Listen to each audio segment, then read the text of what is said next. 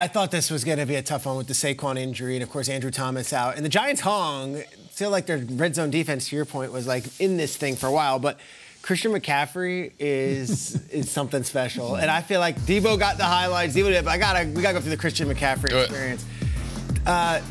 First of all, they've never lost a regular season game that Christian McCaffrey has started. Everyone talks about Purdy. Yeah. McCaffrey predates Purdy. Like, they don't lose when he plays. That's amazing. He's on pace right now for 400 rushing yards. This season already, 400 rushing yards. He's averaging 6 yards a carry. He's already got 3 rushing touchdowns. He's got 13 receptions. He's on pace this year for 2,400 total yards and 17 touchdowns.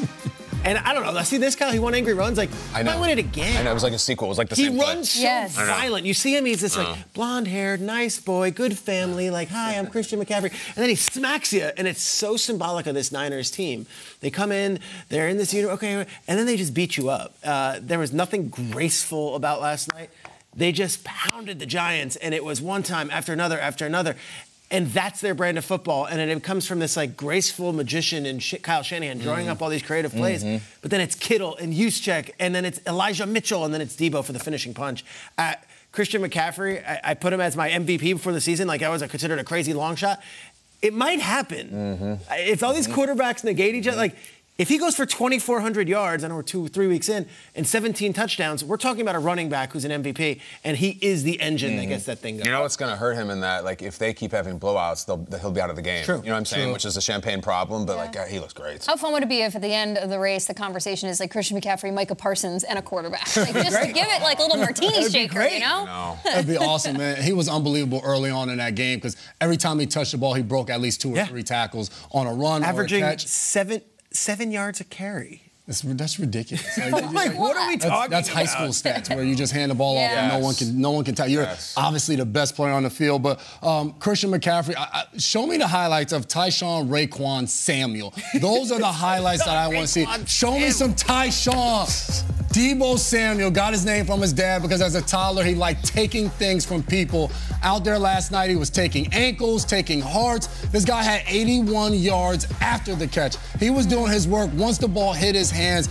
And Debo Samuel's just so fun to watch because he is a running back when he has the ball in his hands. I felt bad for Hawkins right here, the young rookie, number 37. Just shakes him out of his cleats and keeps it going. It's like a locomotive. There's just people jumping on his back. And as soon as you think, all right, he's a running back, you just break it. Then they just throw up a go ball to him on the sideline. And this one might have been my favorite play.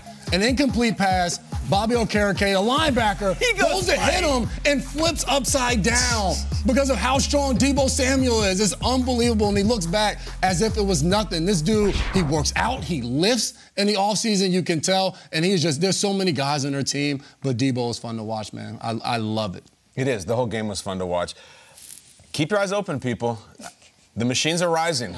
Listen, I got into this yesterday, and half the table wanted to laugh. Just wait. Peter agreed with me. I have a theory that Brock Purdy is artificial intelligence. He is a machine, and the Niners are in on it, and I think Iowa State was in on it, and he's in on it. So people are like, oh, that can't be. Look, he's struggling in the first half. Guys, it's a very sophisticated intelligence. Like, he has to let you know that he is human. If he has 158.3 every night, it's never going to be sold. So he comes out, he struggles a little bit, and then the second half, lights out. Lights out. And here's the thing. The Giants obviously don't believe because the Giants tried to blitz him all night.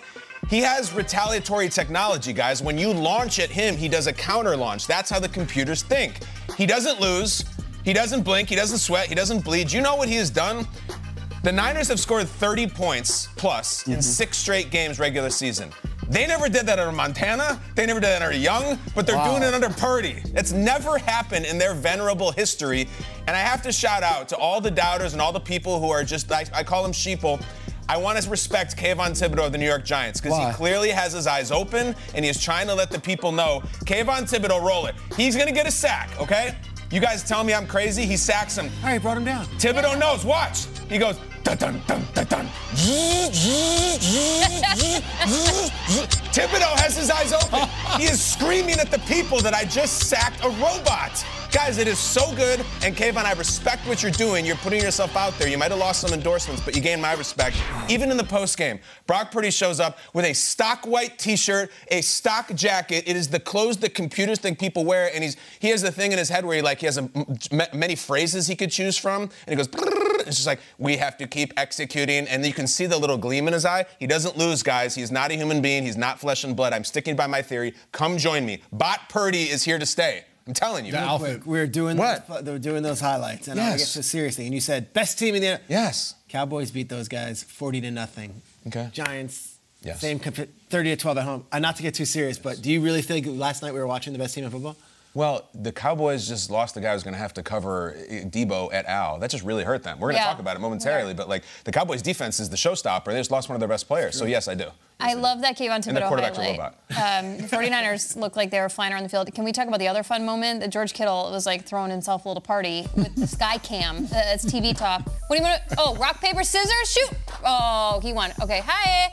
That was a scissors he threw at you. He went scissors. I thought Kittle would be a rock guy. Really? Rock guy? Yeah, it's just such a caveman, rock. Maybe he's like Fred Warner and he just always goes scissors. Warner always throws tails.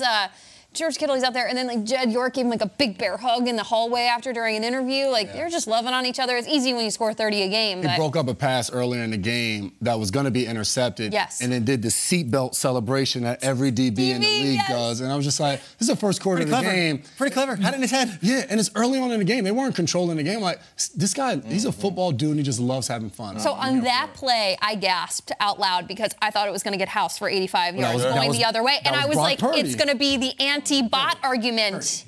His whole outfit is like NBA 2K before you get any of the money that you can go upgrade your clothes. That's just what they give you. People are like, he's not a robot. He got hurt in the playoffs. Did you find a little curious to how quickly he came back? Do you think that's a human being? Again, that's all part of the ruse to convince the humans. Just don't, trust me. I know what I'm talking about.